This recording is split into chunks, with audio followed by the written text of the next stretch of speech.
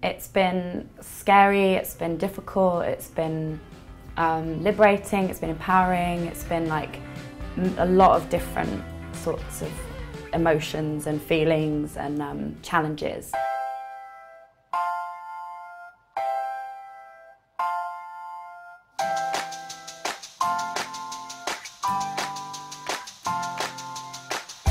When I first started, I was like 17, 18. I remember playing Hammersmith Apollo, which was like 10,000 capacity venue, and selling it out. And I just didn't really feel anything, and I was really aware that I didn't. I was like, it's weird that I'm not like excited or anything.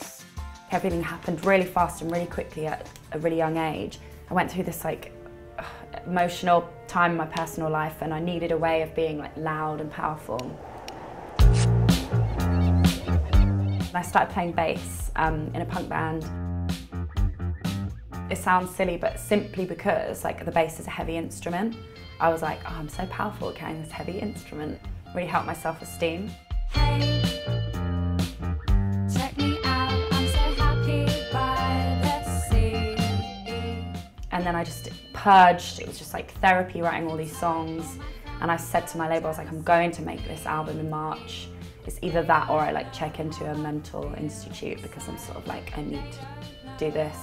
And they're like, okay, we totally understand. And I went and made this album with Tom Biller, who's amazing, in LA, in this mansion in Echo Park, which was just really surreal and beautiful, incredible. My favourite lyric is, I change my face, I change my mind, yet I change all the time, so give me space. I mean, I feel like we're always constantly defending like who we are, but like you really shouldn't have to defend that. And I just found out then a few months later that they weren't picking up the option, and it's like getting dumped by text or something, you know what I mean? You're like, what? It's like not even a conversation about it.